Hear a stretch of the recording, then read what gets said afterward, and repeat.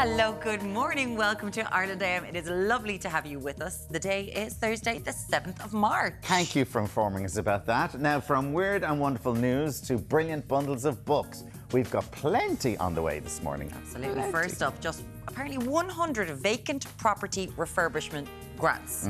So the ones that are there, derelict homes, all that kind of stuff. They have been drawn down, just 100, since the scheme was introduced in 2022. We're finding out why the uptake has been so low and how the scheme could benefit your home owning plans. And it's a lot of money.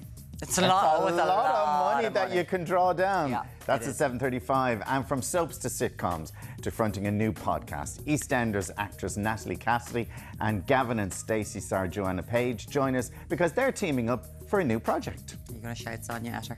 Sonia? I know. You're not my mother. That's a different character. That's a different character. Yeah. That's terrible. It's just, get out of my pub. And in celebration of World Book Day, we'll be recommending some interactive books for your children. So think fairy tale fun, rhyming reads, and Amazon adventures. There's something for all ages. And Deric is also on the book buzz this morning. Where are you, Deric, and how are you getting on?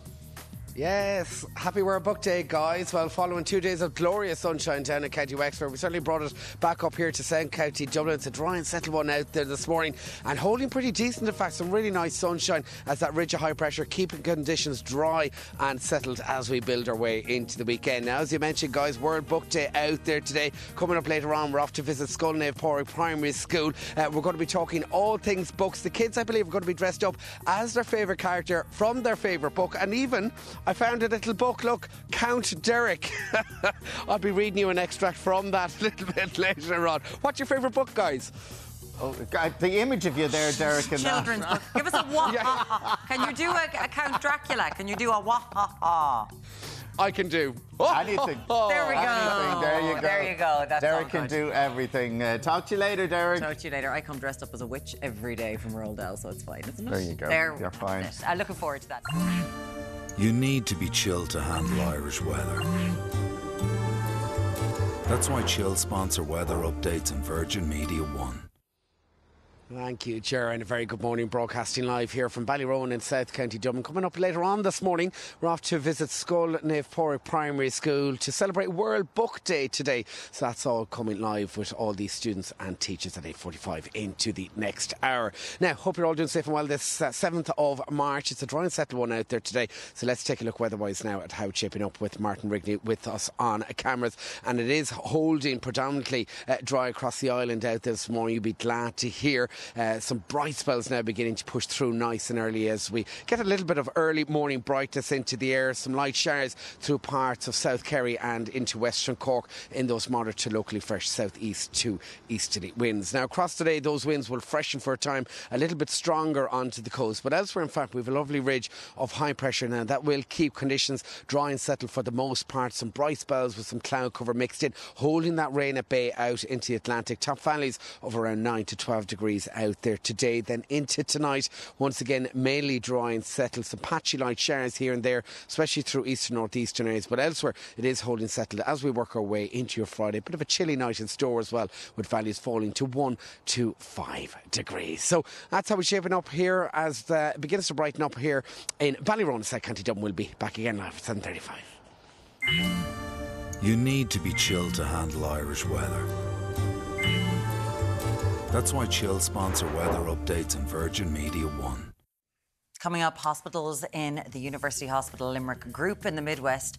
They are due to resume planned surgeries today after they were postponed for 2 days this week because of overcrowding in the emergency departments. Yeah, we're going to have that story and the rest of today's top stories after this quick break.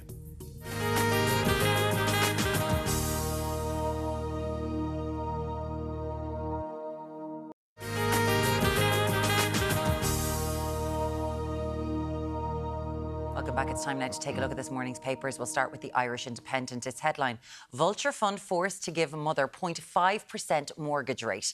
A Vulture Fund has been forced by a court to give an insolvent homeowner a longer-term mortgage interest rate of just 0.5%, offering hopes to other homeowners with Vulture funds. You hope. The Irish Times headline, Taoiseach says a no vote would be a setback for the country. Taoiseach Leo Varadkar has said a no result in the referendum on family and care tomorrow would be a setback for the country, as campaigners for and against the two proposed amendments to the Constitution made final appeals to the electorate. The Examiner's front page, children failed by HSE on palliative care. The HSE failed terminally ill children toward the end of their lives by not giving them access to palliative care services close to home. Chief Executive Bernard Gloucester has admitted.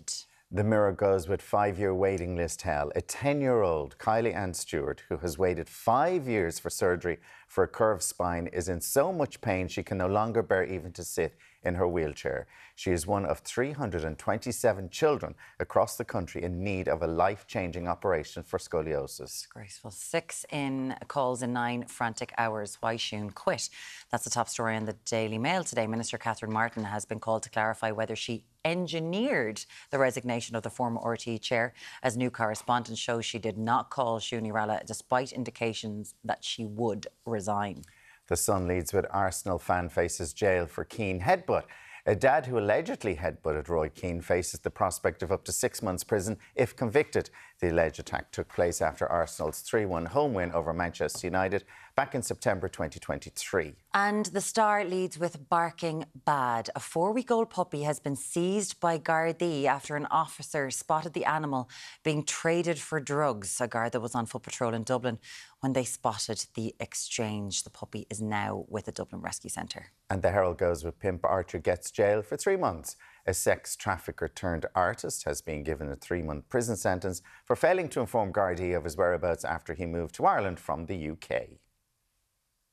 Now, elective surgery is to resume at all hospitals in the University of Limerick group this morning after 2 days of cancellations. And joining us with that story and everything else this morning is Deputy Political Editor of the Irish Independent, Hugh O'Connell. Good morning to you. Good morning, Hugh. A lot has been in the news over the last 2 days about the hospital, the University Hospital Limerick, but they are resuming those operations today. Yeah, they are, yeah, and this has become a major political issue as well in the last couple of days. Yeah. It's been raised in the Dáil twice, but I think by Sinn Féin. Mary Lou McDonald raised it yesterday. And but this is a crisis which has been going on for some time, and we've had some awful cases. Aoife Johnston, the 16-year-old girl who died, we're expecting a report by the former Chief Justice, Frank Clark, into that shortly.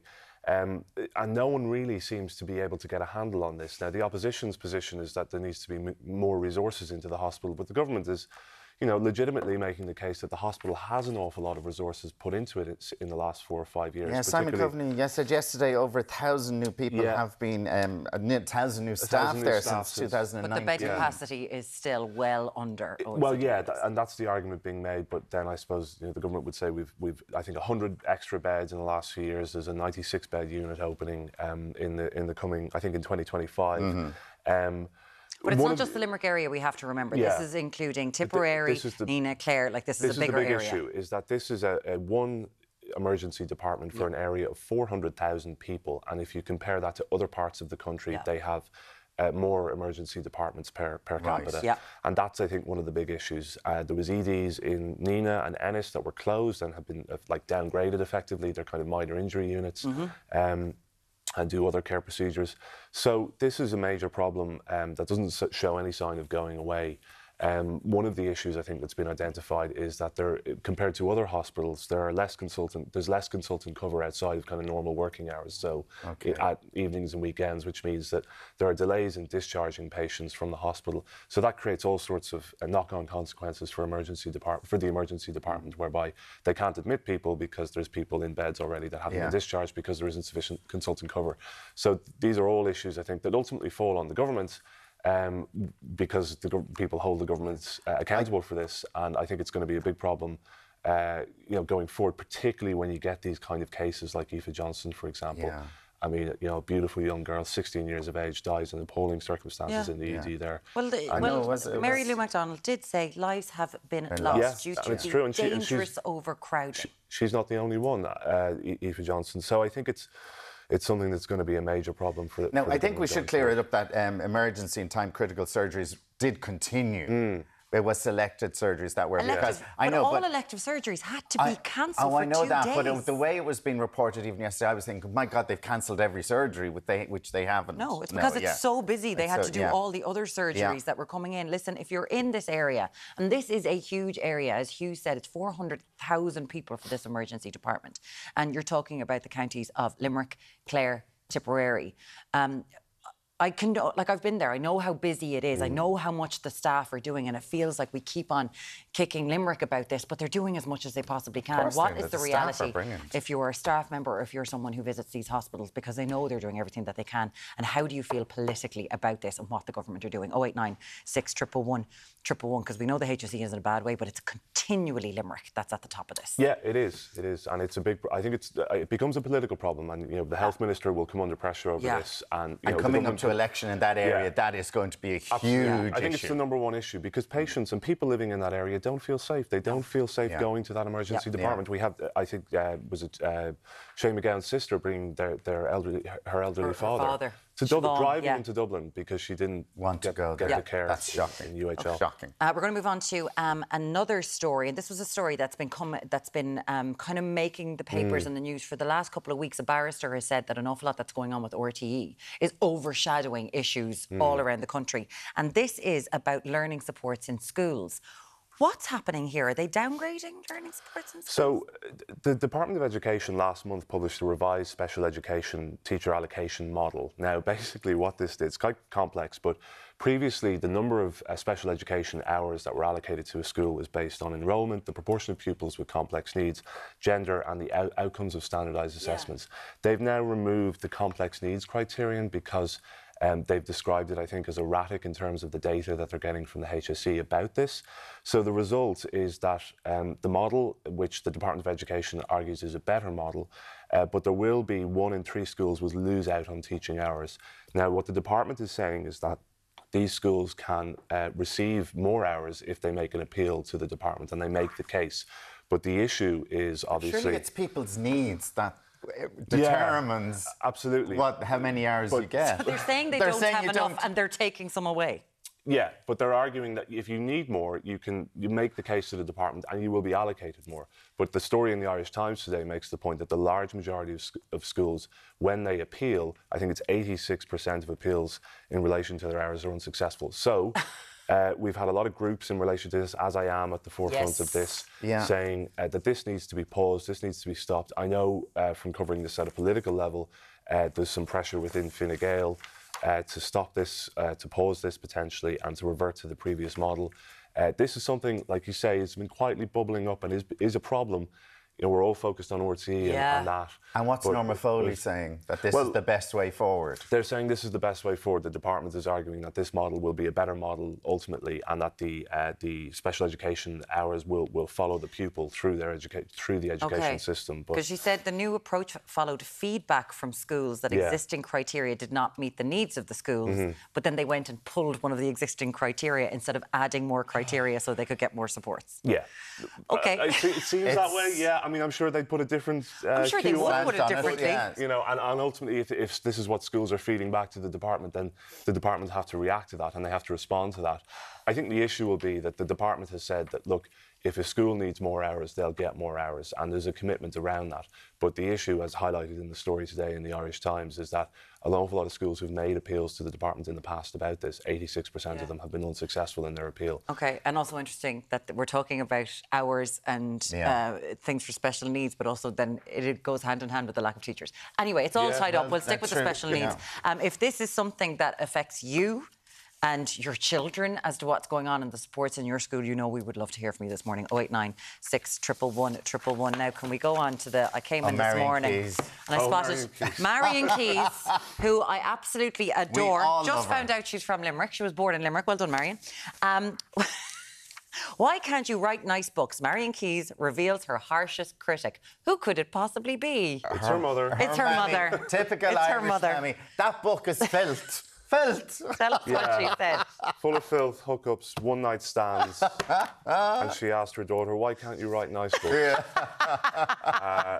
It's not what you want to hear, but I suppose you wouldn't you'd expect it almost from your mother. From an Irish mammy, yeah. Critics, I love it. Her new book is coming out, My Favourite Mistake, and she's like, my mother's going to be there with the red pen going, filth. Why do you have to do this? You're embarrassing me. Global the neighbours bestseller. are talking about you Global again. bestseller. But I was sitting there this morning going, I've got something in common with Marion Keyes. Ahead of Mother's Day, we want to know the harshest things your mother has said about you. The men in this room won't know because you're the best things that have ever happened to your the mother. men get it sometimes, but do you think the daughters get it? My sister maintains that I'm the favourite. She's younger than me. She's younger than you, and you're still the favourite. Yeah. She would say that. I mean, I disagree. You disagree. You don't disagree, do you? No, I do disagree. I don't believe you. Are you okay? Your mum's favourite? Yeah. Yeah, you're your man's favourite. That's my sister's view, yeah.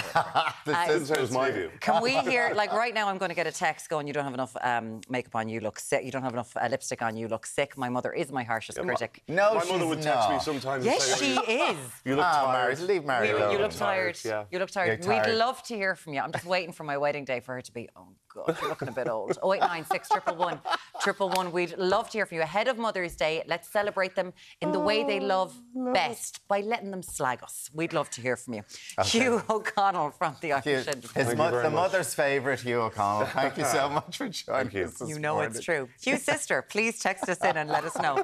Still to come, we've got the latest stats on the vacant property refurbishment grant. There's about 200,000 vacant properties. Yeah, in we'll be Ireland. looking at that, how it works and how many people have actually applied after this break.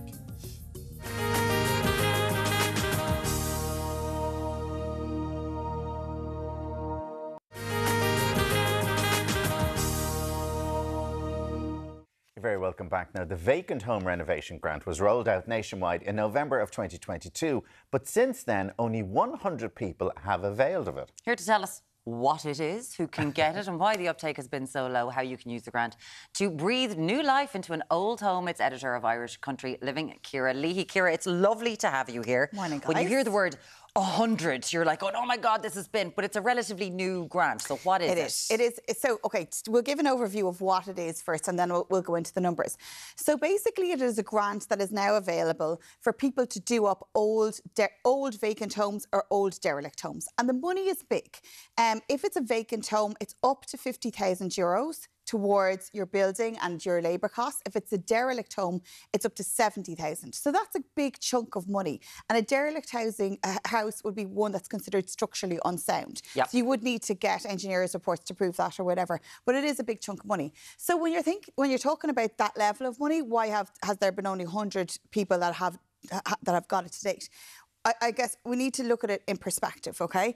It was launched in the summer of 2022, but it rolled out nationwide in November 2022. So it's in operation a year and 4 months. Now, everybody knows that building works takes time. On average, it takes about 12 months. And you can't draw down the money until you have done all the works, OK? So someone, for example... you have to do the work yourself. You have to pay for it. You have to pay for it, exactly, yeah. And then you get the grant back. So 100 people is a very low number, but let's look at it overall. There's actually been 6,034 people that have applied for it based on the most recent figures from the Department of Housing, and 3,166 of them have been approved. So at the moment, there are 3,166 houses that are being worked on. They have been given the go-ahead to go, get the work done, and you will get up to whatever amount that you have been approved for. OK, but there's 200 almost, and this is what they think it's underreported, 200,000 derelict and vacant homes across Ireland. Absolutely. So people could be living someplace. But what's the situation if it's a vacant home up to €50,000?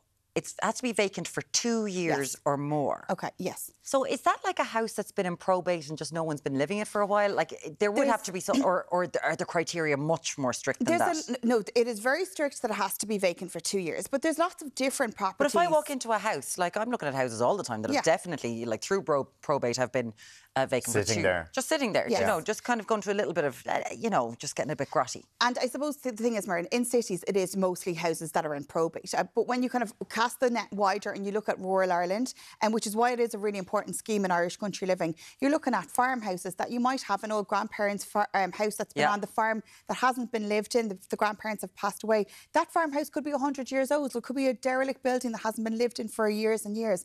Then you look at towns and villages during the Celtic Tiger when there was mass immigration. You could literally be looking at a property that's above a shop or above a pub that hasn't been used in a long time. So really, the criteria, it is actually a lot broader, especially when you're looking at rural Ireland. And how complicated it is to apply for it? What's the criteria? I mean, I've talked to a few people and it's not too complicated, right? You're basically filling out an application form to your local authority. There are a few criteria. So it goes to the local authority. It goes to your local authority.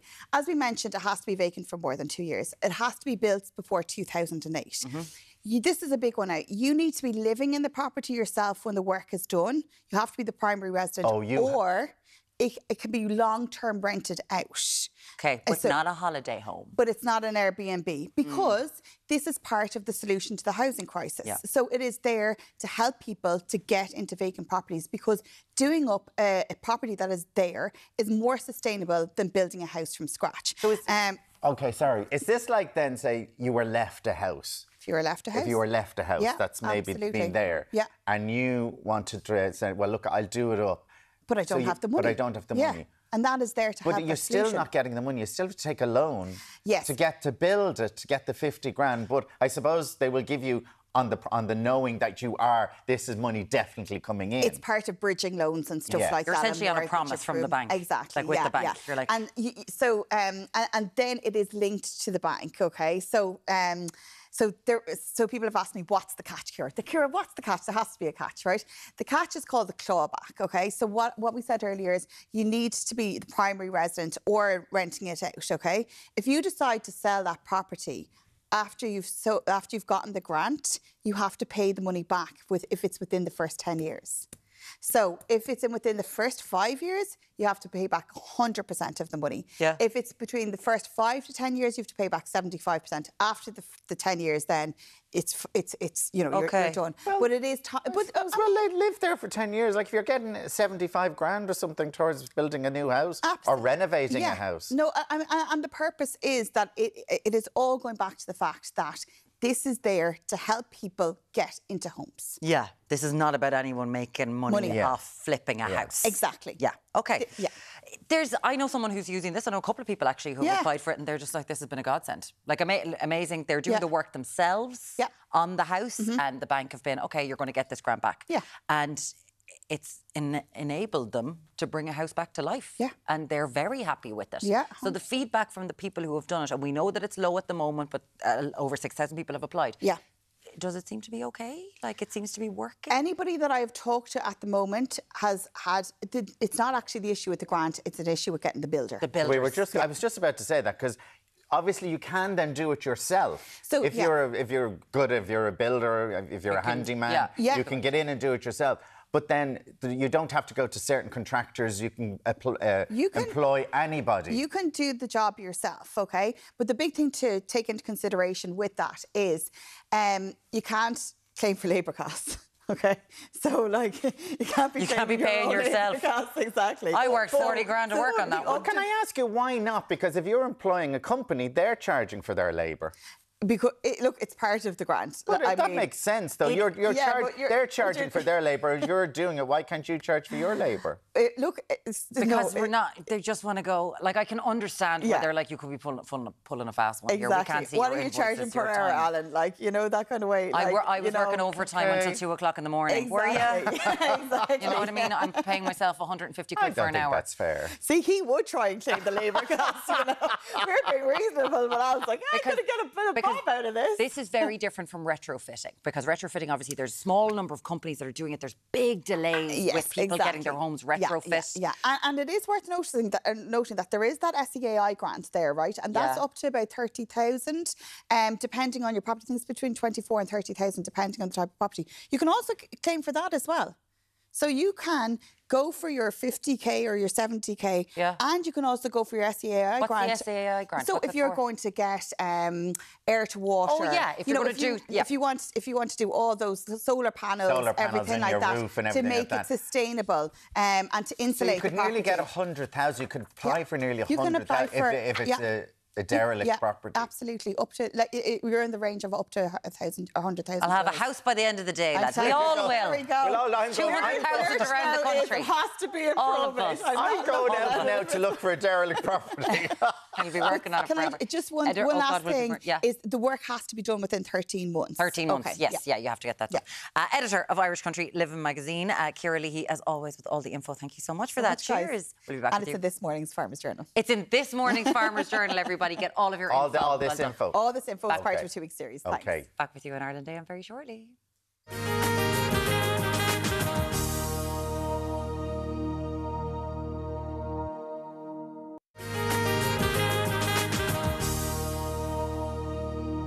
Thanks for staying with us. Now, from the hair off a movie star's head to a spiritual connection with fungi, it's all happening here this morning. We've seen some interesting nationwide news this week. Fungi's still around. He's just moved. He's just moved a bit. Content creator Hugh Carr is here to catch us up on these stories from around the country. Hugh, it is lovely to have you here. Let's go to the pub at 14 minutes to 8 in the morning. As we always seem to do. Sure, why not? Popping into the pub, into the Banshees of Inisherin, which is still huge in terms of the effect that it had on the movie industry and stuff, whatever. And now maybe huge in someone's potential property life. They could own the pub that was in the film itself, which is what a bit of memorabilia to own. So how did this come about? So what happened was Luke Mee, who owns a pub out in East Galway, his wife is from Achill Island, which is famously where the film was shot, and they asked, his sister was living out in the island, was wondering what happened to the pub that was actually in the film, you know, so iconic, and it just so happened that this is such a family-oriented, like Irish-oriented story. The sister-in-law's husband had worked on the security on the film and had found the pieces of set and said, here, can I just hold on to this if you're just going to throw it away? And they said, fire on ahead. So then whenever Luke was opening the pub, he thought, well, if you're not using that pub in your own house, I might as well put it into my actual pub. And now so they went over with trucks or with vans, and they took the pieces of the pub and brought it over. It took 2 trips, about 2-hour trips each way to bring absolutely everything, and then they cross-referenced the film with what they had in the pub themselves and managed to recreate the whole thing. So it's gone from Achill Island, and then it was picked up and moved to Kilkerran in County Galway. Exactly, yeah. And now is that pub for sale? And now that pub is for sale. So if you're looking to get into both real pubs and fake pubs, you can manage to... Yeah, it's a bit of both, isn't it? Exactly. It's a fake real pub. The reconstruction inside is actually very well done. Oh, it's unbelievable. Yeah. It's a dead ringer for the 2 pub. I actually didn't see. I don't know. They're keeping that on the DL. Well, now that's some piece of movie memorabilia. You could buy the pub that was in the Banshees of Inisherin. Speaking of movie memorabilia, this is a bit creepy. This is a bit different, yeah. I think I'd be more likely to buy a pub than to buy a lock of hair. Yeah, a bit strange. I think now we're already cashing in on the Cillian Murphy buzz now that the Oscars are on Sunday, and there's a chance that maybe, you know, he could be coming home with the Best Actor Oscar. And so Paul Fraser and auctioneers over in the UK have locks of hair of all these random celebrities. They have Daniel Craig, they have Christopher How did he Eccleston. get it? So it was a wig maker on Peaky Blinders. So they had to cut a bit of his hair to kind of change his hair as the show was going on. And that's what I was wondering as well. Like, why are you holding on to this? Like, what are you, like, you're really banking on this going, well, there it is, there's DNA in here. Like, we don't know what's going to happen in the future. That's creepy. So someone's going to clone a little Cillian Murphy. I'm not joking. Now. That's really creepy. A mini Cillian Murphy running around. How much can you buy that for? So that's for about £6,000. That's all. Is that a pretty good steal? There you go. Miriam, I'm going to be taking a little, like, if you've got a scissors here, please. A lock of Miriam O'Connell's hair. The bidding opens now. I think that's we'll give you this bit here. See this bit here? I think that's an extension, so you get a bit Is that an extension? you get a bit of plastic out of that. you clone a bit of plastic. It'd be Not lovely. too much to There's get not enough on it. plastic in the world. But Michael Jackson's hair sold for This is the thing. $100,000. This is the thing. There are other locks of hair there. There was the hair from when Marilyn Monroe sang "Happy Birthday, Mr. President" is on that website. There is, and it's How huge. can you be sure, though? Alberto, give us a bit of that, and we'll say who will we say you are. Like, He's is got there, great hair. is there Sorry, Daniel, can you come over and can we do a DNA swab to see if this hair is the same as your hair? No, but you know how They're can not you authenticated. Authenticated Yeah. is the word The I'm looking for. authentication is the word of whoever is given the hair. Yes, So yeah. Don't do it, guys. Buy Okay. yourself a nice pair of jeans. It'll be fine. Okay. Now- Pet Psychic has claimed that they can find... Sorry, fungi. No. Fungi's still alive. But Isn't it? is she claiming, but What's going on with the Pet claiming Psychic? that he's not? So it's a very broad claim that this Yeah. woman is making. This American psychic is saying that she feels like he's not alive anymore, but that they could possibly find where fungi went to. So she rang in to Irish Classic Hits and said that she had the ability to speak to animals, both living and dead, which is a very specific skill, I would say. I don't know what course you can do to be able to, to chat to animals from beyond the grave, but she said that she was able to get in contact with fungi and that he could see 3 lights out of the cove. It was all very, very generic and very general, but it could, listen, if they go to wherever she thinks that they be and they do find fungi, then maybe we might need to start. Because nobody knows where poor fungi's gone. No. Fungi's alive and well, guys. Alive Fungi and is well. alive and well.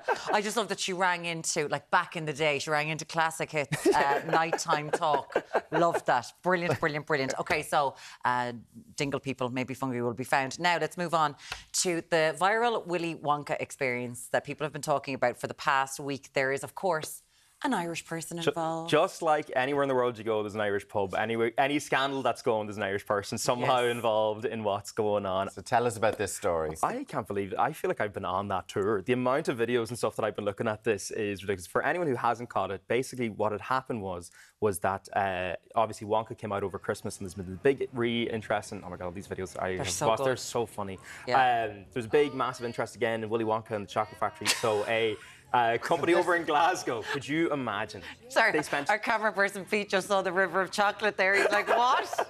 They spent £35 a ticket on this. This was To walk in and just look at these really bad props. Yeah. Look, there's nothing there. It's hilarious. Terrible. Oh, and here's look, there's just a mirror. And there's the unknown. The unknown. She's a 16-year-old. Sorry, yeah. So the whole thing was written by AI. This is what has happened, and it's been corroborated by Jenny from Dublin, who was at this, been corroborated by all other actors who were involved with this. It was 15 pages of absolute nonsense that was just thrown out, and that they were told to learn off by heart by then. She was then told to come in for a costume fitting on Thursday. They had no costumes. She thought, well, maybe they're just a bit unorganized. She got there. She saw just how unorganized they actually were. And basically what every single actor has been saying is that they were just winging the whole thing. But it looks, if that was in Ireland, Joe Duffy get a week out of it. 100%. I think everyone is. That is Jenny Fogarty from Dublin, who we haven't spoken to yet, who was involved. There she is. We saw Jenny absolutely everywhere. Jenny, you are a legend. Fair play to you for being an Oompa Loompa. Well, they're all on Cameo now. This is the thing. They are all on Cameo. You can book in to get a message, a birthday message from the Oompa Loompas. Get a message from Jenny Fogarty. Hugh Carr, thank you so much for bringing us those stories. Still to come this morning, we're catching up with acting royalty, Joanna Page from Gavin and Stacy, and of course Sonia, Natalie Cassidy is going to be here. Yes, and Deric's meeting some iconic book characters to celebrate World Book Day. We'll see in a few minutes.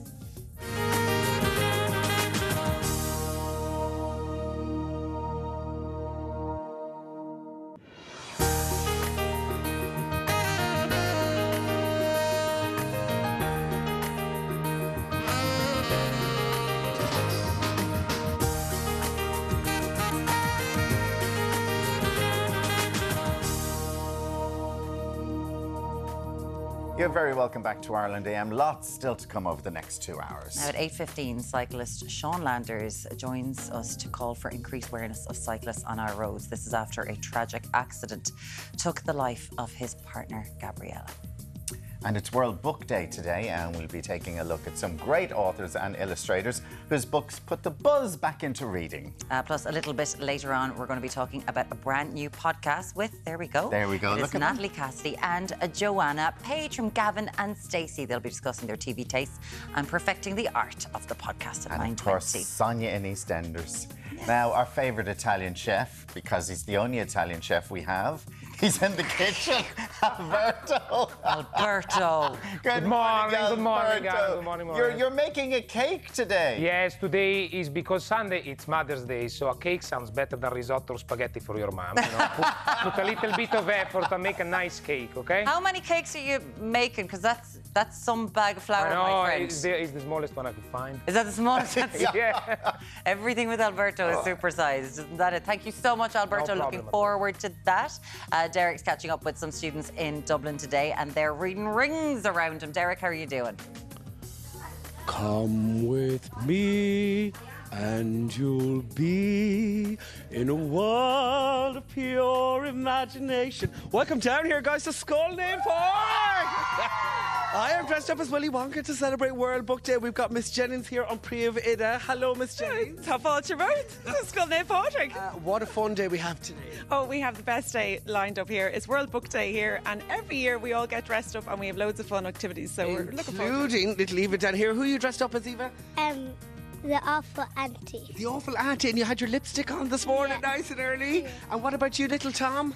Mr. Bum. Mr. Bump. Can I see your little book as well? Oh, would you look at that little Mr. Bump here? We'll have lots more here from Skull Name Park right across the morning. But for now, big cheer, guys.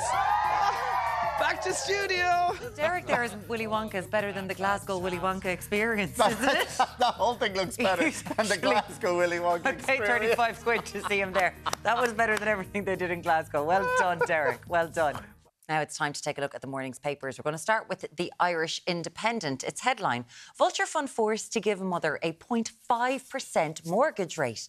A Vulture Fund has been forced by a court to give an insolvent homeowner a long-term mortgage interest rate of just 0.5%, in what could be good news for other homeowners whose homes are with Vulture Funds. The Irish Times headline, Taoiseach says a no vote would be a setback for the country. Taoiseach Leo Varadkar has said a no result in the referendum on family and care tomorrow would be a setback for the country, as campaigners for and against the two proposed amendments to the Constitution made final appeals to the electorate. The Examiner leads with children failed by HSE on palliative care. The HSE, quote, failed terminally ill children towards the end of their lives by not giving them access to palliative care services close to their homes. Chief Executive Bernard Gloucester has admitted. The Mirror goes with 5-year waiting list hell. A 10-year-old Kylie Ann Stewart, who has waited 5 years for surgery for a curved spine, is in so much pain she can no longer even sit in her wheelchair. She's on one of 327 children across the country who's in need of life-changing operations for scoliosis. 6 calls in 9 frantic hours. Why Siún quit? That's the top story on the Daily Mail. Minister Catherine Martin has been called to clarify whether she engineered the resignation of the former RTE chair.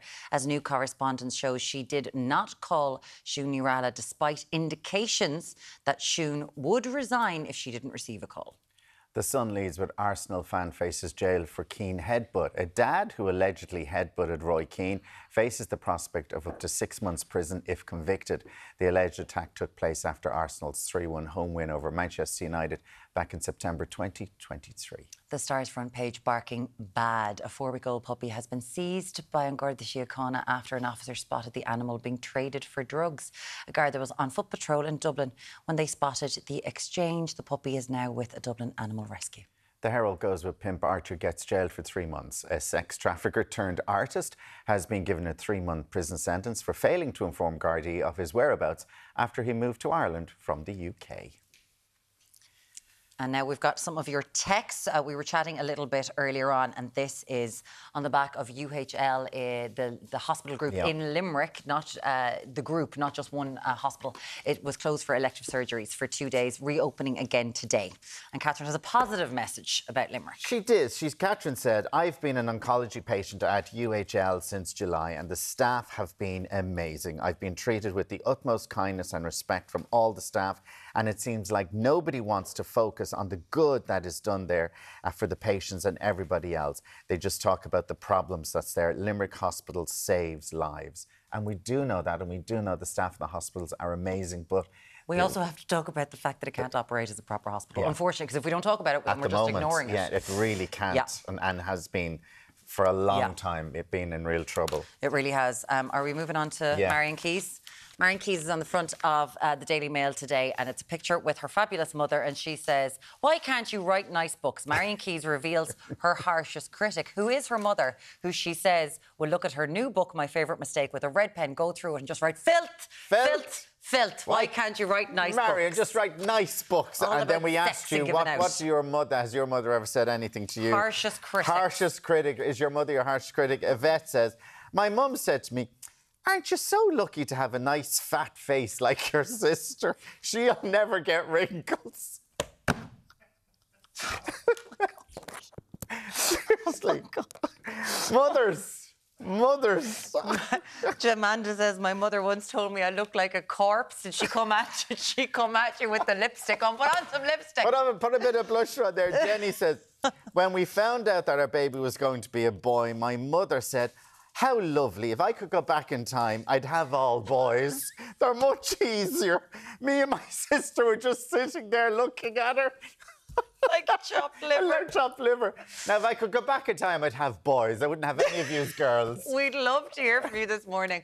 To celebrate Mother's Day, we're going to hear the fabulous harsh things that your mothers say to us. You know that they do. 0896 111 111. And let me guess, they'll all be from women, not from boys, because they love the boys. Oh, we love the boys. Lots more still coming, Ireland, and we'll be back in a few minutes. In a minute.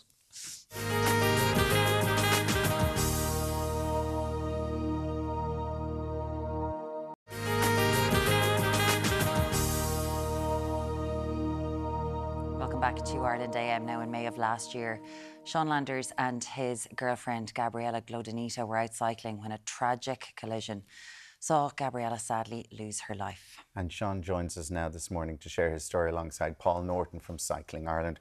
Good morning to you, and you're both very welcome. Thank you so much for coming in and talking to us. Sean, can you tell us about Gabrielle and both of your love for cycling?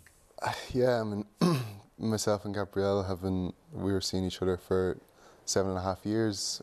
We started going out in secondary school together, and I guess we kept up our relationship then through college and through working. And it wasn't, I guess, until 2020 where she took up cycling kind of with the lockdowns and stuff.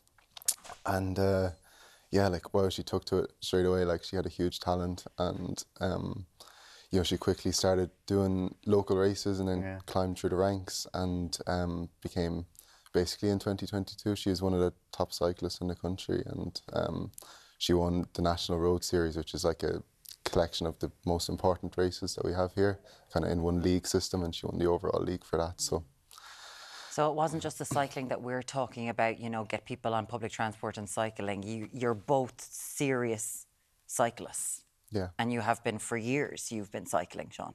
I've been doing it for about 10 years now. 10 years. Yeah. Mm-hmm. So, and I'm really sorry about this, but can you bring us back to that day last May and what happened? Yeah. It was just an innocent day. Like, we were just going out for a spin together. It was like at the start of summer, so it was like, the good weather had just come and it was a really sunny day, and then we were hoping to just head out and go grab a coffee. It was just a short spin together. It was Saturday morning, and I mean, I guess you know what happened. Like, it's we never really got to make it to the coffee, and I know I'm really sorry about this, but can you tell us what there was a collision? Yeah.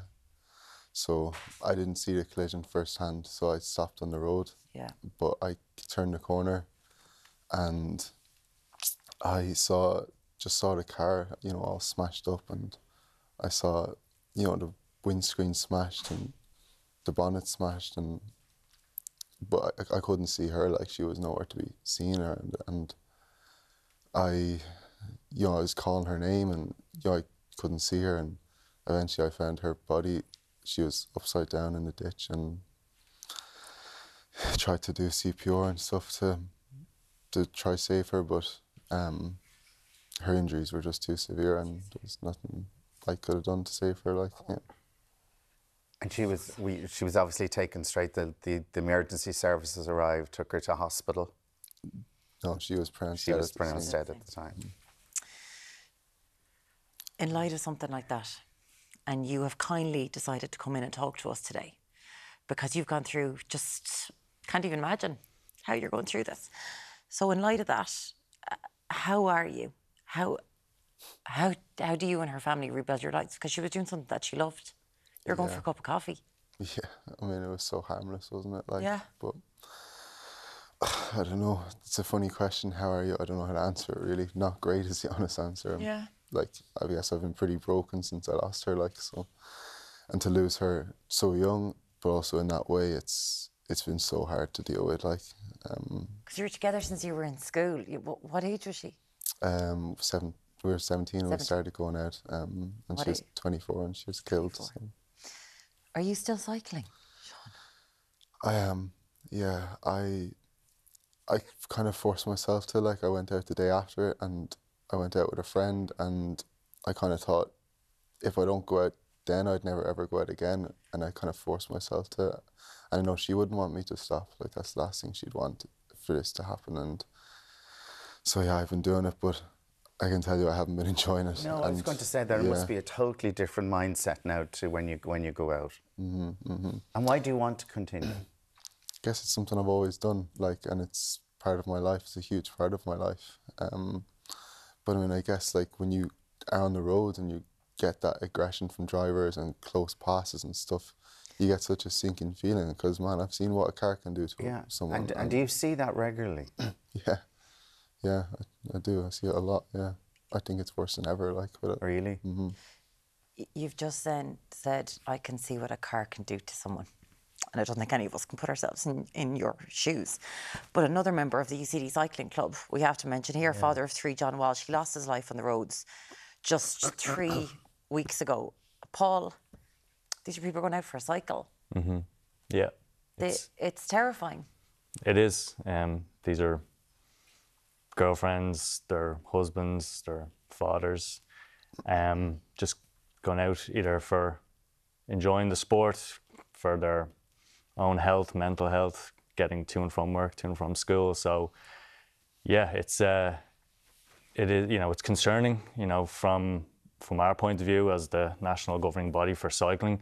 We hear from our members all the time that, you know, they feel in danger, you know, whether that's real danger or perceived feeling. I think both have merit, and kind of in response to that, we have set up an advocacy working group in Cycling Ireland. Historically, we would have been a governing body just for the sport of cycling, but in more recent years, we're looking into more cycling for all. You know, the vast majority of our members are leisure cyclists. They're not racing cyclists. And, you know, in response to the vast uptake in people cycling, we've kind of broadened our horizons in terms of the memberships we offer and things like that. We are being encouraged now to get out and cycle, to use, like, cycle lanes are being built everywhere. What are the numbers of people of injuries and fatalities across the country? Is it many? It is, yeah. No, it's, well, in proportion it is. And to be honest, one is too many. Yeah, no. And we work with various stakeholders like the RSA, the Department of Transport, the NTA and the Garda Síochána. The RSA provided us with a report and some statistics. So on average, over the last 4 to 5 years, there's been about 8 fatalities. So that'll kind of range between 6 to 10 a year. 80% of those fatalities are happening during daylight time. 2/3 of those fatalities are happening on roads with speed limits above 80 kilometers per hour, and 1/4 of them are at junctions. And then for every 1 fatality, there's 32 people who cycle who are seriously injured. And again, those statistics are kind of similar in terms of 80% on daylight time on very fast roads and stuff. And I suppose, you know, sitting here talking about statistics, Gabriella wasn't a statistic to you, Sean. She wasn't a statistic to her friends, her family members, and her colleagues, and everyone who loved her. And just seeing your pictures there together. We're not even at her year anniversary, and you have decided to talk about her tragic death and what we need to do. Why have you decided to do this? Why have you decided to go, okay, I need to do something about this? Well, like, I just think that I have a powerful story to tell, and I think that people will listen to me. You know, I haven't learned anything about how to talk about road safety, or I haven't learned any skills as to how to convey an argument, but I'm just the same person I was, except now people will listen to me. No one would have listened to me before. I would have just been a annoying cyclist trying to pitch for road safety. But now people will listen, and I have a voice, and I think that a lot of people are very grateful for what I do at that cycle, and they're thankful that I'm trying to make it a little bit better. And if I can get in the ears of some of the drivers that are behind them when we're out cycling, that are driving the cars that can kill us, then I think that's a good thing. And is that the thing? It is to, like, the message to maybe people who are watching this morning. If you're driving that car and you see a cyclist, move out of the way, slow down, do small little things just to keep them safe. Yeah, well, I guess I just wish we'd like be able to combat the aggression that's happening on the roads, and like it seems that drivers are getting more and more aggressive, and there's more hatred towards cyclists, like, and it's like the same sort of thing that they don't uphold those standards to other kind of populations and road users too. Like if a pedestrian presses a pedestrian button and the cars come to a stop, wait and come back up to speed again, they might have lost 30 seconds on their journey, but they're not revving their engine, going really close to a pedestrian, beeping the horn at them like they do to us on a bike. And we were just talking about it yesterday in our news mingle, and we had Anne who was like, oh God, the annoying, you know, the cycle lanes are so annoying. And it does feel like it has become, as you mentioned, I'm not just another annoying cyclist, that there is this perceived us versus them attitude when it comes to road users. Is that how you feel? And can you tell us some... So do you feel like when you're out cycling that cars and everyone's coming like really close to you? Yeah, like there seems to be sometimes where it's just a bit of ignorance, and maybe they don't know, the driver's never been on a bike before, and they don't know that feeling of a car whooshing past you, you know, like that close to your elbow. But then there's also the scarier thing for me is the aggression and the people who purposely will overtake you, and then like it's happened to brake check you, or like, you know, they say to you, it's been said out the window, like, next time I won't miss. And you're kind of going like, have I been subject to a death sentence by you for just cycling my bike? You know what I mean? And like cyclists have been described as like bonnet decorations and stuff. And you're just like, how is that supposed to make me feel like when I read those stuff online? And like, it's such a scary place to think that these people are actually out on the roads that say these things about cyclists. And like, you know, like to think that that's what's being said and that's what happened to Gabrielle. Like, it's just scandalous. And do you know what? I say, Sean, fair play to you for coming in this morning, because I know if anyone's looking in this morning now, I think I know as a driver, I'll think twice when I re-examine my driving when it comes to cyclists because of your story this morning. And that's one person that you've changed now from today. And I'm sure there's so many more. I think the message that we all have biases, you know, it's human nature, you know, and if you're behind the wheel of a car and you come across a cyclist, that natural bias kicks in. And I guess what we're both asking people, you know, if you're behind the wheel of a car, you come across a person on a bike, try to see them as that. It's a person on a bike, it's not a cyclist, you know. Yeah. And that we're all just trying to get somewhere. Whether it's home to loved ones or getting to work or to school. We're all just people going somewhere I don't at the end know of if the I'm day. seeming naive that someone would say something like you're a bonnet decoration or next time I won't miss. Yeah. And you're still continuing to do it. And I know that, of course, your family are worried about you because of what happened, but we need to remember Gabriella today and her family. And if we can change our behaviours in one way, She's lost her life. It's unbelievable. Sean Landers from the UCD Cycling Club and Paul Norton, Interim Participation Manager of Cycling Ireland. Thank you so much. And Sean, I can't thank you enough for coming in. I'm so sorry for your terrible loss. Sorry. Thank you. Thank you so much, Sean.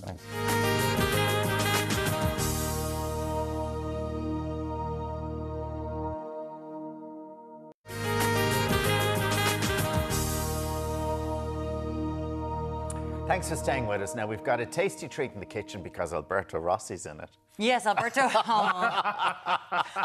We fell for it again. Calling HR. Alberto. HR, they're not in yet. It's not 9, it's before the time. Exactly. Come here to me now, you. You're not making any pasta today. No, today we are making a cake. What are we making? What's it called? So it's called torta delle rose or roses cake because it's just the way it looks when it comes out of the oven, no? Okay. And I said it's for Mother's Day, get baking. Get baking for Mother's Day. Get baking. And if you've no flour, we'll send some around to you. You can come here with the scoop and scoop up what you need. My God. We don't use small bags in work, No. Everything is 25 kilos, so I have to take it and put in the car. I said, where are you going with that? I said, He came in today and we're all like, oh, look at Alberto. Okay, so how do we do this? What are we doing? So it's a dough, okay? It's a two-step dough. You have to make what's called a starter. It's very simple because usually you make starters or bigger when you make bread and it's a one-day preparation. So this one is just yeast, a little bit of flour, a little bit of milk and butter, and you make a little ball, a little dough that I have here. Yeah. Okay, you make it about an hour, 2 hours before you need it. And then you just let it out and it proves a little bit, okay? So what happens is you have to put it in the fridge, you have to put No, you can leave it out on the table. But you need to definitely need to make it an hour or two. Absolutely, you need to make it at least 2 hours in advance. At least 2 hours. And you can do 2 steps. You can do that little dough and then the filling of this dough because you can see inside you have to put a mix that is done with butter, sugar and vanilla, okay? Nothing difficult, you just mix. I mixed it here with my hands, so there's no need of special tools. No need of special crazy. Okay, so work away. So what are you doing? So go on, put it on. So what first. you're doing is now I have here the little starter that I have, so you can see it. It's in here. Yep. And then you still put inside the rest of the ingredient. That it is flour, a little bit of more yeast, fresh yeast. Yeast, yeah. And then you just start to mix it. And as you mix it, it looks dry, but then you start to put in milk, and the milk will start to get it all together. Okay. Okay. You put in milk. And it starts to get together. Then you have inside also some sugar that we're gonna just put inside. How much sugar is that? It's about 150 grams of sugar, okay? We're gonna put, it's a quite straightforward recipe. You make the dough, and then once it starts to get together like this, that's when you add the 2 eggs. It's not messy at all, in a way, And for all ingredients and for amounts and everything, you can go to Ireland AM, our website. It's going to be available there. Exactly, and it starts to get together with the eggs, okay? Once the eggs are absorbed, then you have to put inside the butter that I just cut in little pieces, okay? Yep. It's not that much, okay? Okay. And again, there is 200 grams of butter, so it's not craziness. And what happens is you make the dough and you leave it back, you leave it inside the bowl, you cover the bowl with your cling film, and you leave it outside. And what happens is proofs. It proofs. Yeah. And it takes about 45 minutes to 1 hour. If it's a very cold day, and then you roll it out. And then you roll it out to this size, okay? It's a big rectangle. And with the spatula, I spread inside, on top of it, the sugar, vanilla, and butter mix. That you'd made earlier on. I made earlier on. Now, this is the fun part, because then you have to roll it, okay? You make a big sausage out of it, and simple as. Because I can't understand how this is going to turn into the cake that I see in the oven there. So I'm dying to see how this works. It's the baking, And then, if you put a little piece of paper under, it's easier to roll so it doesn't break, okay? Oh, lovely. And then you have these rolls, okay? So what happened here is the part of the recipe that people might think complicated. Now you have to cut rolls, okay? So this is like a big sausage now. You have to cut a roll that is a bit bigger than the others, okay? So you cut a roll like this, and you put it in the middle of your baking tray that has been buttered, okay? Buttered. So you put the butter, don't put the flour, just the butter, it's fine, okay? Okay. And you put it in there like that, and then you cut 6 more pieces. Go on, do it. A little bit smaller. 1, 2, 3. A little bit smaller, 4, okay. 5, and 6. Put them in. You can even do 7, and you put them beside. Now, when you look at it, and you're like, oh, Alberto, you gave me the wrong recipe because it doesn't fill the baking tray, but it's a proven dough. So you do like this. It expands. It expands. You do like this. You put them there, all right? And then Here you have just a little bit of egg yolk, egg wash, yeah, and you put it on top, and you let it rest for about an hour. When you come back to it, it'll be proved and taken all the baking tray. So we've done about 2 hours, then we've done about 45 minutes, depending on how cold it is, and now we're doing another hour. Another hour. You let it go. God, it's a long time, isn't it? Yeah, but like if you think this is for Mother's Day, she baked you for 9 months. All right? Put that in the book, okay? 2 hours of your day or 3 hours for your mommy, it's nothing. All right? That's why boys are well looked after by their mommies. This is why the book, because you make the cake. So then you set your oven at 180. Yeah. You bake it for 10 minutes and you bring it down to 160. Okay. And then after 25 minutes... 25 minutes. The magic oven comes out and it's a beautiful cake. So you can see the Alberto has berries and all in the oven on it. Exactly. Alberto's cake comes out with berries already on it. It's a beautiful cake. It's a roses cake. Because bring it back over here and show us. Yes, they look like roses. Where you get me? Yeah, because we can see it there. They look like roses, and then you cut it and you serve it, and it's nice and soft. It's like you would call it almost like a brioche dough. Yes. So nice, now, sweet. Would you put custard or cream or something over it? I would love custard with this. You know, you put custard or cream, but, you know, some people like even ice cream with that. No, it's a rich cake, but it's beautiful. Is it like a sponge cake, yeah? Well, no, sponge will be softer, but this is a rich flavor. It's nearly like bread. It's kind of like that. It's a sweet bread. It's a sweet and then bread. Inside you have the sugar and vanilla that comes through. So if you serve it with, probably... I would say warm custard. Warm custard. Where's the warm custard? Okay, anyway. With the bag of custard. He's going to be outside giving out flour all day. Can you give him a second? Alberto Rossi, Intercontinental Hotel, thank you so much my pleasure, for that. For all the mummies. Grazie. Exactly, for all the mums. Coming up, Deric's meeting some little book lovers on World Book Day. Talk to you in a minute in Ireland Day.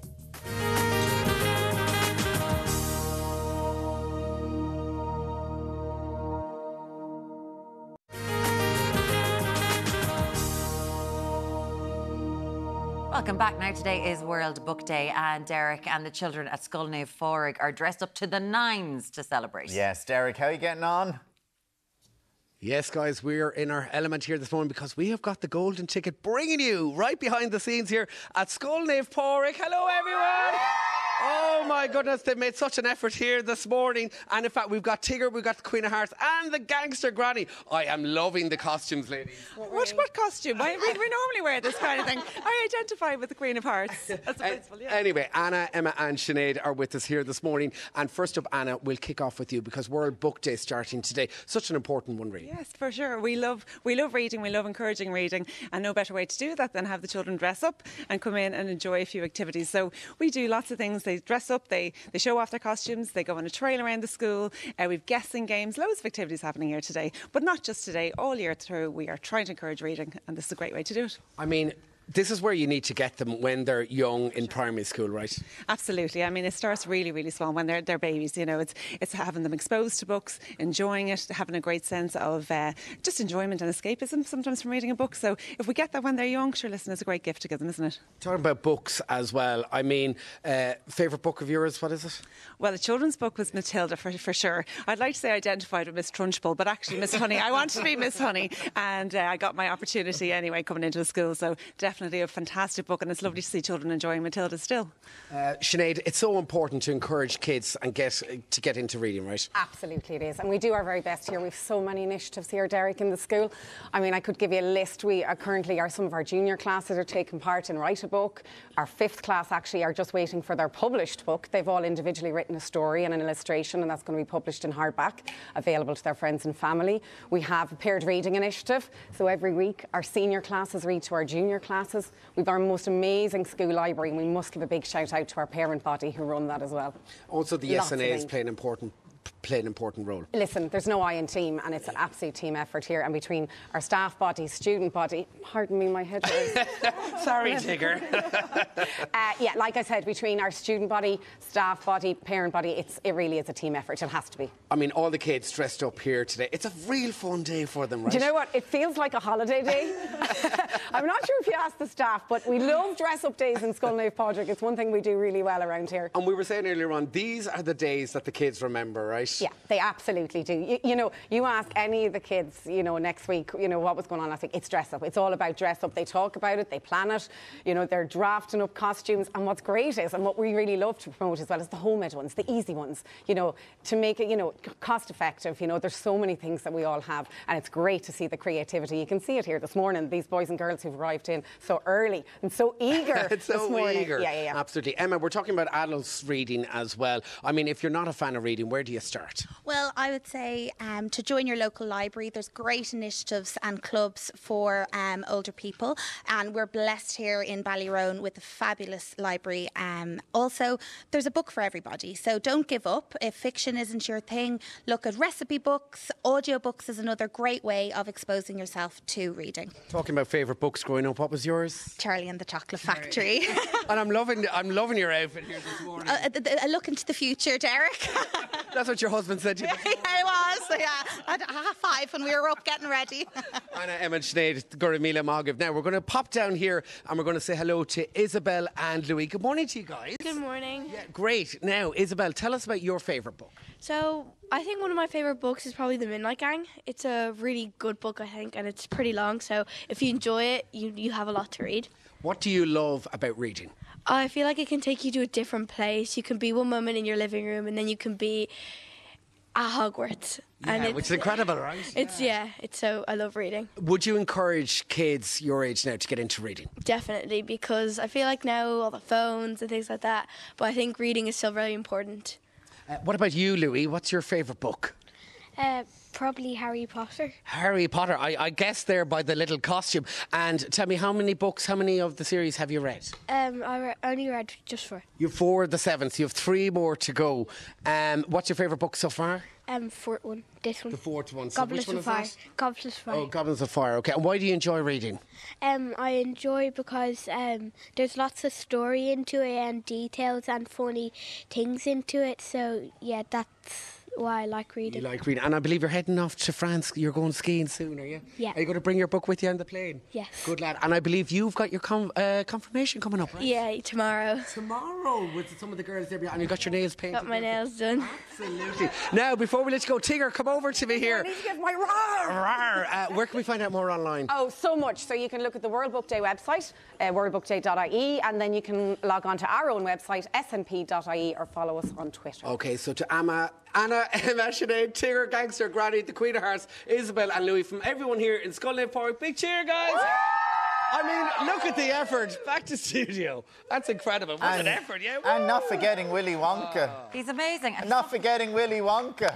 Hula bus and Willy Wonka there. Wonka. Fantastic. He's some fella for the names, isn't he? I'm telling you. Just keeps on going. He's unbelievable, our Deric. No. And there's more books still to come. There is indeed. As well as they're off the telly and onto the airwaves. Gavin and Stacy star Joanna Page and EastEnder icon Natalie Cassidy, who plays Sonia, joins us for a chat a little later. 30 years. 30 years in EastEnders. Plus, from music to magic torches, we've got interactive books for children this World Book Day. We'll be back with you shortly on Ireland AM.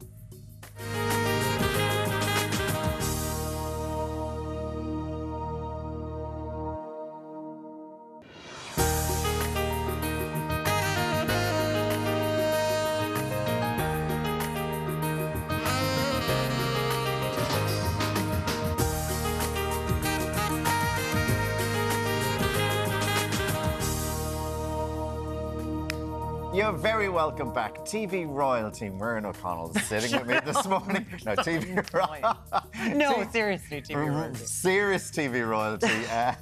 We've got riveting reads and casual clothing all coming up. We do indeed. One's an EastEnder legend, and the other one is one half of Gavin and Stacy. Natalie Cassidy and Joanna Page join us to chat all things telly at 9:20. Yeah, looking forward to that. Now, comfort is key in today's fashion slot. Lorna, what have you got for us? Good morning. Today is all about not only comfort, but how we're going to marry that with style for spring, summer. So we've got some great pop-on outfits today, like this dress, which has so many details on it that you may not be able to see up close, but I'll tell you all about them later on.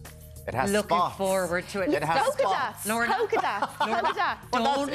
Don't let him stir the pot this details? early. Is that one of the details? Spots. Well spotted. Well spotted. Well spotted. Do not let him rise you this early in the morning, Lorna. And I just want to look at Lorna's new haircut. It's absolutely beautiful. Thank you, darling. I want that. I'm going to go get it done after the show. And in celebration of World Book Day today, we're looking at interactive books for little ones. Elena Ryan is here. What have you got with you today, Elena? Good morning. I have got a brilliant selection of books for the youngest readers, right from brand new newborn babies up to kids who just might not be ready to sit still and listen to a story. So lots of things to find, to press buttons on, to play with. Looking forward to showing you what we've got. They look good. There we go. So we've spots and newborn babies reading books. There you go.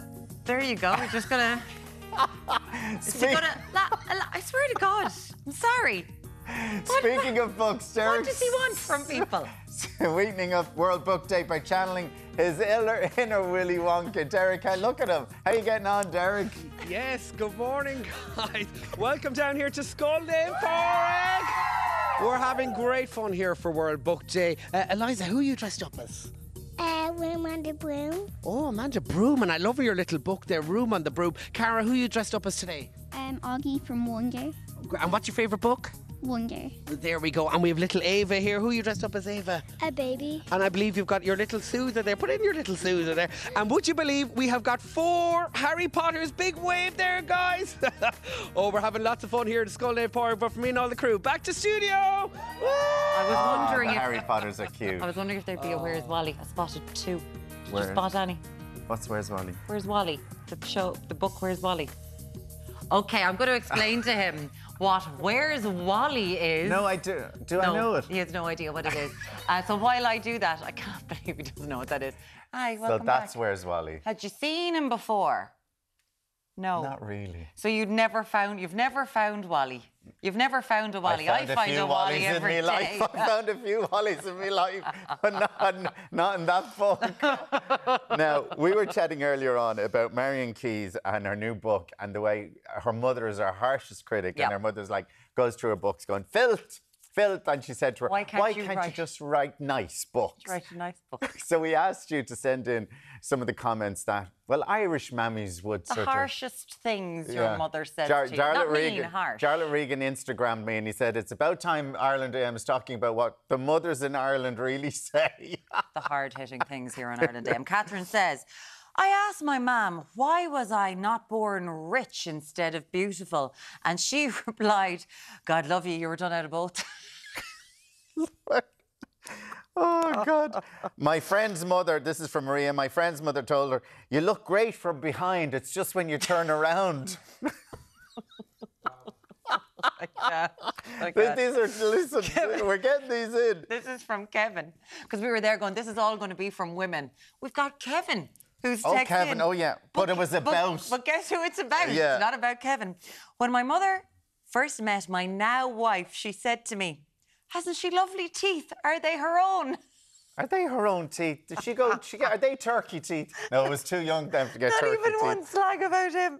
No, we have one from Stuart. Oh, okay. Stuart says, my mother once told me I shouldn't cut my hair so short because I don't have a good-looking enough face for it. Oh, your face is not good-looking enough for that short haircut now. Marguerite says, on my wedding day, what would your mother say to you on your wedding day? You look beautiful, you're stunning. You're amazing, you're the best, you're the light of my life. My mother told me, you look grand. Not nice. Looking forward to that. You look grand. Well done. When the morning we announced our parents that we were getting engaged, this is from Catherine. 32 years ago, we said, Ma'am, Dad, we're getting engaged. My mother says, well, the devil you know is better than the devil you don't. We weren't sure. Who was that about? Who that was about. Sure, the devil you know is better than the devil you don't. You might as well get married anyway. And can I do this final one? This is terrible. This is anonymous.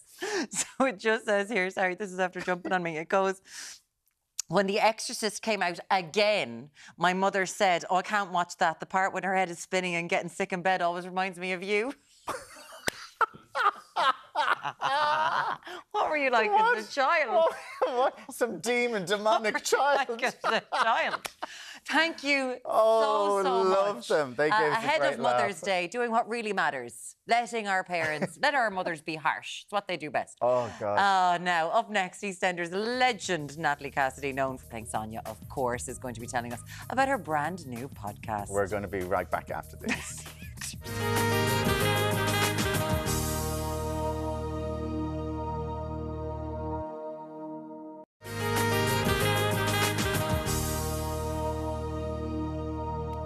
Now, thanks for staying with us. So looking forward to this because our next guest is known for playing the iconic character of Sonia in EastEnders for the past 30 years, but she's recently swapped the soap opera for podcasting. She has. Natalie Cassidy, good morning. How are you? Good morning. How are you? It's so lovely to have you because you just said you're in L Street right now. You're filming today in EastEnders. I certainly am. I've come in early for you. So, you know, you be lucky. You are so good to us. Thank you so much. But it is like, Sonia, when I was reading this, I was like, there's no way it can be 30 years. And I know it must be said to you all of the time. That's mad. That's mad. It's exactly my thoughts. I try not to think about it too much because, I started in 1993 and I was 10 years old. I know I had 12 years and then I had an 8-year gap and then I've been back for another 10. So it really is, my home. It's been great. And just when you're looking back on that, the storylines, but what I love is that you have worked with some of the biggest characters in British soaps and on television, like your Barbara Windsors. And I know you had a lovely relationship, which was one of my favourites, which was Dot Cotton and June Brown. And the two of you just were so gorgeous together. Oh, thank you so much. There she is. Yeah, I mean, she was such a dear friend to me. And, honestly, going back 15 years, June would have been around, the 80 mark. And we were going out to restaurants and having bottles of wine and going to gay clubs, the whole thing. And she was 80 and you just didn't realise she was such a young soul. She was a wonderful lady and she taught me so much, really. Because when you just remind me of her, when you say go to the gay clubs and stuff, I mean, when we saw her on Graham Norton with Lady Gaga, I mean, iconic. She was just brilliant. Iconic. Yeah, she's iconic. She really was. Oh, God rest her. But I think when we go, Sonia made such a big impact. She was 10 years old when she arrived. And when you think about, like Ryan Reynolds says about his own children, if they were going into showbiz, he's like, just put them straight into rehab. Because when you were doing this, Sonia, for that first 12-year stint, it was height of tabloids, of magazines, of your personal life being invaded. What was it like off screen? I think I had a very lucky time of it because obviously social media wasn't out there. So I think it's very, very difficult now for the youngsters, much more difficult than it was for me. But I had a very, very normal family around me. I've got 2 older brothers. I had a lovely mum and dad. And I think, great friends, normal school. So I think I had all the right people around me to keep my feet on the ground, and I just see it as a great job. I love acting. I love, podcasting now. And I just feel very grateful. But I don't think I'm more special than anybody. And I think that's very important. And over the years, was it nearly your second family on the set of EastEnders? Were they there to support you and get you through stuff? Oh, absolutely. I've lost both my parents, unfortunately. And I lost my mum at 19 and I lost my dad. It'll be 3 years in April. And, everybody at work, they knew my mum and dad because I've been here for so long. So it really, it's a wonderful place and it's supportive. We have a laugh every day. And it really is like a big family, and not just the people you see on TV, but more importantly, the people behind the scenes, people from props and makeup and costume.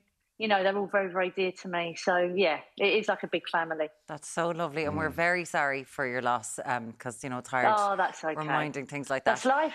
That is life. That is life.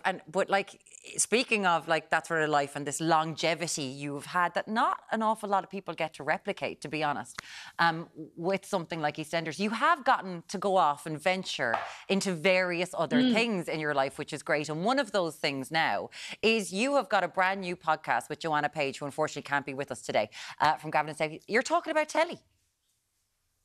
We're just talking about telly. It's called Off the Telly. You can get it on BBC Sounds and other platforms. Yeah, and it's lovely. It's just us each week reviewing what people are watching. So it's half an hour-ish, so it's easy to pick up and just do on a dog walk or, you know, your food shop or what have you. And we just want it to feel like you're turning it on and you're having a cup of tea with us.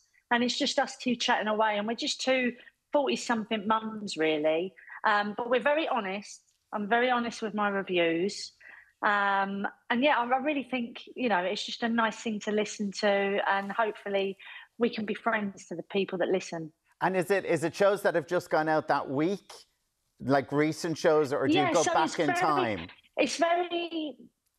Yeah, well, it's current at the moment, but I think the brilliant thing about podcasting is we can do specials. I would love to do a special with Joanna and grill her about Gavin and Stacy, because I loved Gavin and Stacy. Yeah. And there's been talk about it coming back for Christmas, which she's not letting on, but I'm going to get it. I'm going to get it out of her. She's saying nothing. She's saying nothing. Nothing at all, nothing. But I'm trying, and I'm not getting anywhere. But I'm really hoping it's true. The rumours are true. Because the thing is, I suppose, when you're a part of the acting fraternity and then you're there and you're like, God, I thought that was rubbish. Because you did, like, you had this whole episode where Joanna was like, oh my God, one day was amazing. And you were like, that was crap. Yeah, I know. I didn't quite say crap. I did. You're putting words into my mouth now. You're going to get me into trouble. But I did, you know, I just felt it was a bit slow. But this week we're actually reviewing for next Wednesday. We're doing Alice and Jack. And lovely Donald Gleeson is in that. And I have watched it, and I watched it all night last night. I couldn't put it down. And I finished at 2 a.m. So, you know, there are things I hate and there are things I love. But you guys have got some amazing actors, right? You've worked with Donald. I have, yeah. We did a scripted comedy podcast called Springleaf by the lovely James Acaster, the comedian. And Donald and I played gang leaders. It's quite a funny one. Yeah, you could download that too. I can't see it. Like, he's a tall fella, but I can't imagine being very intimidated by Donald. Do you know what I mean? He's such a nice chap. I know. Well, you know, it's a podcast, so it's no visuals. So the voice is very threatening. Yeah, good point. One of the other things that you did when you weren't in EastEnders, and it's back on the air now, the Celebrity Big Brother. You did it in 2012. What was your experience, and what advice would you give to those people who are in there now? And do you think it's different? Yeah, I don't think it's different, really. I watched the launch show, because we're going to be chatting about that too. And it really did bring back the memory of standing there, you know, and thinking, what have I let myself in for? But a lovely Louis Walsh going in there, you know, it's great fun with Sharon and everything. But my advice really is to not do shows like that unless you're happy being yourself.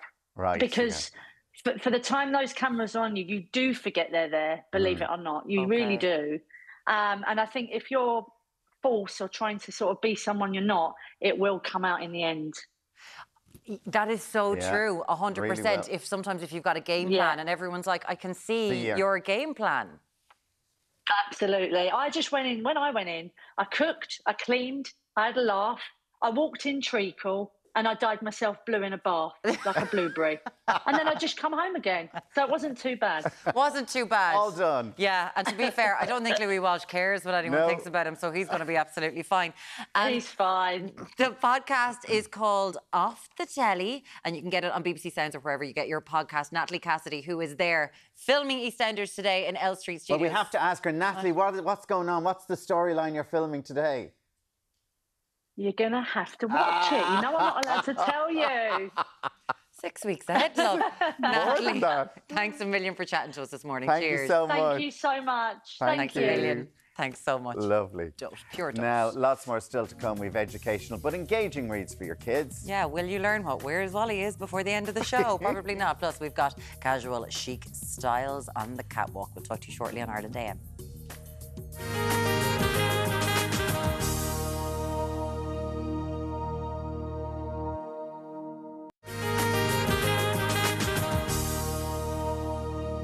We're keeping it casual and colourful on the catwalk today, and hopefully not catty. You were like, so what, we're looking at dots? Lorna Waitman is here to keep us in style this morning. Good morning to you, Lorna. Good morning, polka dots, not spots. Not spots. Okay, let's get on our first look. And this is Hannah. Hannah's coming. Our looks today are from Casual Company. So you've got lovely Irish designed pieces for your everyday style. And it's all so practical with comfort kind of underpinning everything. With the co-ord look, and just to clarify, it's a coordinated outfit. So co-ord, matching. You know what, fair play to you, because a couple of years ago when these started coming out, had to Google that. I was like, why is everyone talking about co-ords? But this is sold together then? Sold together right. as a piece. But you can obviously wear it separately if you want to. But one of the couple of things about this is that it's pop-on. It does everything that you need in one kind of single look, which I love. Comfort is the factor here. It's got a lovely kind of sloped shoulder seam. You'll see that it just comes right over your shoulder, so it's really flattering along your neckline for something that has a looser fit. And that's a big trend for this season. We've got a lot of looser fabrics coming in. I love this colour because lilac mauve. What colour is that? Mauve. Very, very old school term. I haven't heard mauve in years. Isn't mauve the best word? It's the best word. And it also comes in some other colour combinations as well.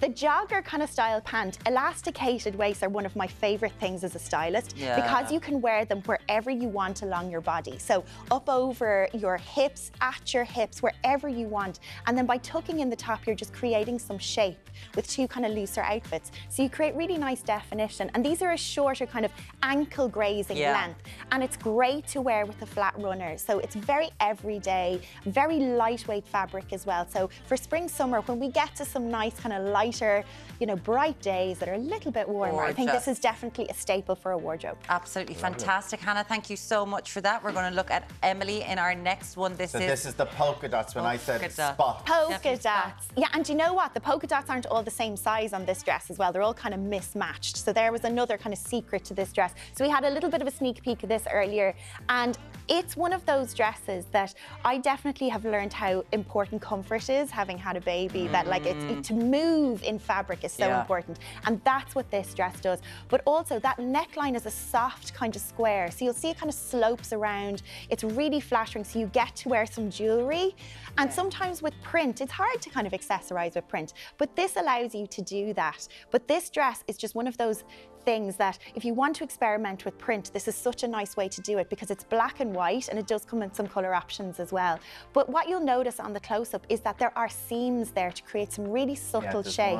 It's like a tiered effect. So you've got the Empire line, you've got a lower seam there as well that just hugs beneath the hips, and that creates some really lovely float and volume. Lovely volume. You've got a lovely little puff sleeve on that as well. So there's so many details to this dress that make it such a winner. And pockets. And pockets. And you're keeping it very casual with the runners. Yeah, we've got runners with everything today, and it's just to show you don't have to dress up every dress you have in your wardrobe. You can be really kind of on the go with a nice flat, and I'm such a fan of runners. I have to thank whoever brought athleisure back as a trend because this works so well with these dresses as well. So and you have added jewellery. We have added jewellery, and that gold actually, which has a warmer tone against the kind of monochrome of the dress, is a lovely contrast, but it's really like emphasising what you can do with a neckline of a dress like that, which I really, really love. And it has a really kind of delicate puff sleeve as well, so you'll see the tiered necklace looks really pretty with it. Gorgeous. Very comfortable. Really comfortable. And Emily. It's about pop-on. Pop on and go. Yeah, and taking the stress out of dressing, which is what Casual Company do really well, I think. Cool.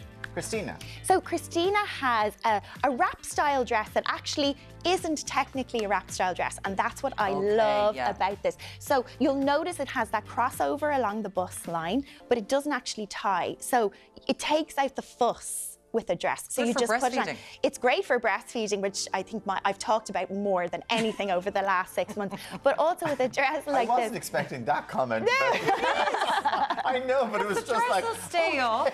But you know, it's actually really. How many years on this show? I know, but I wasn't expecting that. It's also really flattering if you do have a fuller bust line as well. So it's very flattering crisscross over, but it's nice and secure. The print is also really pretty and small. So if you're getting into print, a smaller print is the way to do it. But you'll see like this. the frill detail, elasticated waist, again, is so nice because it does create a lot of shape and cinches you in, so it allows the dress to flow down your body, but keep your body in proportion.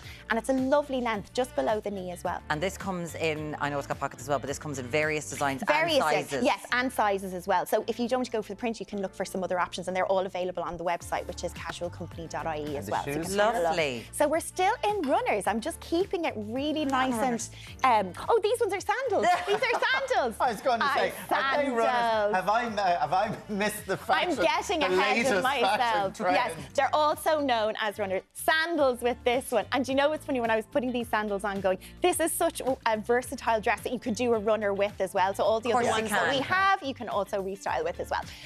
But when you've got a slip-on kind of sandal like this, you actually, with a longer length dress, you see a little bit more leg. So you create a little bit more elongating along your body as well. What's this? This is a hair clip. A hair clip. So if you don't want to go with accessories like jewellery or anything, hair clips are actually having a bit of a moment. They're having a really big moment. They're really, really big. And actually they're a lovely addition to a pretty dress like this because it does kind of balance and kind of complement the style each other. Christina's got the healthiest hair I've ever seen. Christina has the most amazing hair. We've been talking about it all morning. Oh my God. Yeah. That's and lovely. I think she works this dress so beautiful. Amazing. Okay, Hannah, for our final look. So we're back to the co-word again, but red. And I think red is the most empowering colour. I absolutely love it, you know. But if you want to go for like black and khaki, this co-word also comes in those colours as well. It's the softest fabric, I have to say. So with something like this, it's a jogger style trouser as opposed to the wide leg trouser that we had earlier on. So you've got that lovely pretty cuff at the bottom, which works really well with flat shoes. Yeah. It looks so well. But the colour you can see, it's just jumping off camera, and we've got a V neckline here. So with a V neckline, I love that it kind of creates a bit of space between your jawline and your bust line. Yeah. So even with something that is a very casual look, you have lovely kind of elegant detail with it, and you can pull up the sleeves if you want to create a little bit of extra styling. But these kind of the style between a jogger and a runner, I think, is something that's very much a staple when it comes to fashion now. But again, if you wanted to dress that up, you can put the heel with it as well. A little pair of earrings, little earrings as well. Yeah, metals are really having a bit of a moment when it comes to jewellery, but also gold and red is such a gorgeous combination. Really so everything is available from Casual Company. It's all available online. Hannah, thank you so much. Lorna, thank you so much. The new do. You have to take that out. You have to have a babysitter and take that out. Gorgeous. Thank you so much, Lorna. Waitman, now up next. If you're looking to ignite your child's passion for reading, we've got the perfect page turners. Yeah, we'll see in a few minutes.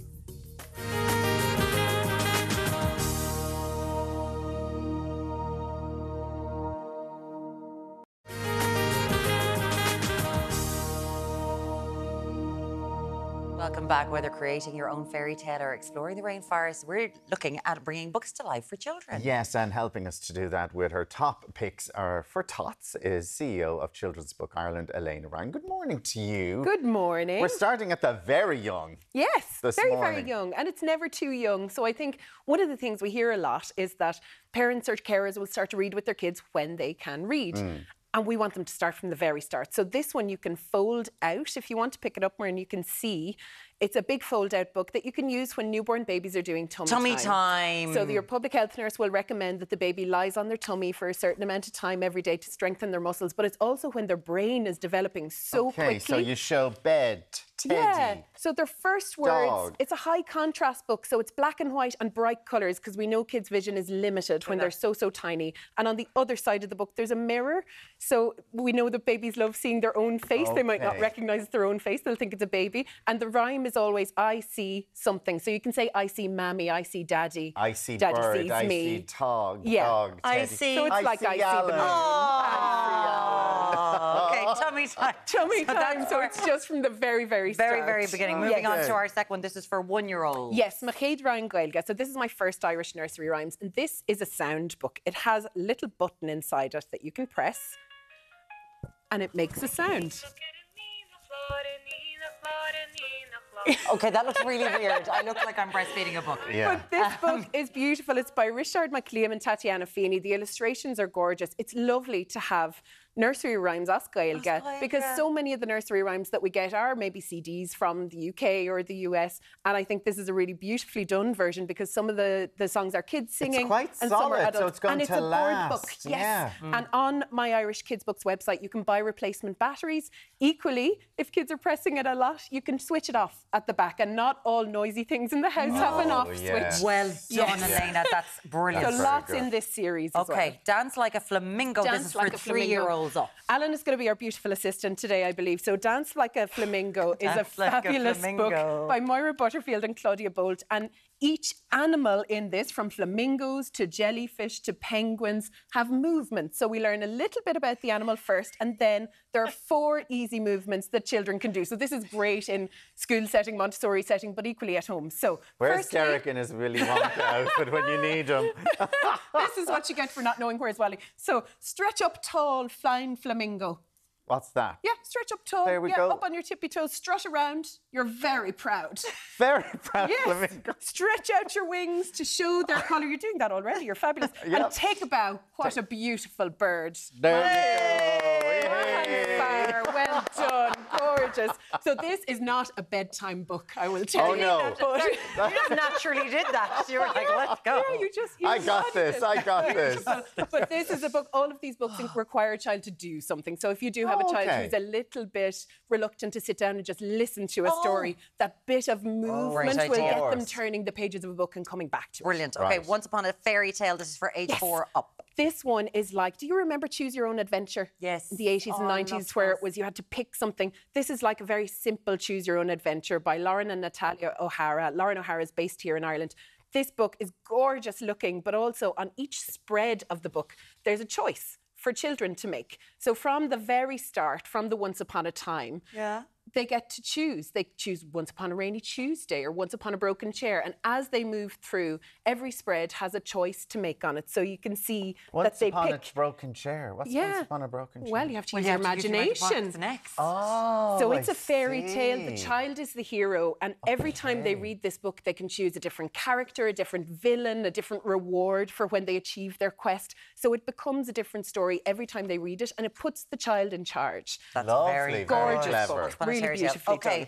The Magic Torch. The Magic Torch. This is so cool. So this book has a UV torch that comes with it. And this is an early copy. It's out next week on the 14th. And we'll pop it down here so that you can see. You switch on your little torch, your UV light, and on each page of this book, there is invisible ink. So you can see there are creatures hidden. Oh, look! So you're walking through the Amazon with this little girl, Clara, and her dog, Sparks, and you have to find the secret creatures that are hidden in this orange invisible ink. And at the back of the book, it will show you what you're looking for. So this is a snowy egret hidden in there. But as you move it over the page, there are other little things hidden. You might find little flowers or little butterflies on every page. So there's enough information in it that you're learning a little bit about the animals and the plants. Beautifully illustrated, really, really nicely done. But this book is just something that is a little bit different because of this torch. So again, it feels like a plaything. Really, really nicely like a done. toy as well as learning. When you get that type of thing, does the book become more expensive, though? It does, yeah. So it is a little bit more expensive. This one, you can order it online or you can pre-order it on Chapters. But I think we spend so much on plastic toys that kind of get discarded. You're going to get a lot of life out of this book. And again, you can replace the batteries in the little torch. Okay, Find Tom in Time. Now, Find Fatty Tom in Burke. Time. We love Fatty Burke, Waterford illustrator. This is a whole series. I've brought 4 of them in today. There's 6, I think, in total. So I'm missing Michelangelo's Italy and Shakespeare's London. But here we have Find Tom in Time, Ancient Rome. So Tom is a little boy whose granny is an archaeologist. Every now and then she finds an item like a coin, hands it to him. I was trying to find Tom. Tom goes disappearing. So on every spread... Can't find Wally, so I don't know. I can't find Wally. I was trying to find Tom instead. It's like an Irish Illustrated, where's Sorry, Wally? my life. So we might have to leave one of these here for you. But this is very much a seek and find book. So on every So he's spread, on every page and you have to find him on every page. and Granny B is on every page, and there's a list of other things to find. But as you go, they're explaining to you what those things are. So if you have to find the papyrus, they're telling you about and the what's happening in Pantheon ancient and stuff Egypt. like that, or in the Pantheon. Exactly. Okay. So the pages, as you can see, Fatty Burke's illustration is so distinctive, really busy. There's An amazing loads going illustrator. on. Such a brilliant illustrator. Yeah. Fatty Burke, brilliant, and they're so good. And we're introducing you to the concept of Where's Find Wally? yeah. 50 years later. Can we ask you very quickly about the initiative Children's Books Ireland are doing for World Book Day, which is today? Yes, it's today. We're so pleased. So in partnership with Unpost, we are giving away 3,150 books by Irish authors and illustrators to children who might not otherwise have access to them. So children in hospital, children using the services of Bumbulance to go on healthcare journeys, children experiencing homelessness and living in direct provision. And this is the kind of work that we as a charity do all year round. So if people want to find out more about it, want more recommendations or want to donate to Children's Books Ireland, they can go to children'sbooksireland.ie. Elena Ryan, that's a brilliant initiative, CEO really of Children's is. Books Ireland. Thank you so much. As you say, plastic toys that you might be buying them if you buy them a book and then get them started reading young. Exactly, and these are books that they will love. They're all so much fun. They're the books that they will ask to go back to, and when you have series like Find Tom in Time, it gives them a path for something to read. Thank you so much. Thank you so much for that. Cheers. Now, that's all we've got time for today. Coming up tomorrow, we're showcasing all things girls' power for International Women's Day by discussing current issues facing the women of Ireland. Yes, join the all-female presenters of Elaine, Shiva and Brooke tomorrow morning from 7. But from us, have a great weekend. Bye-bye.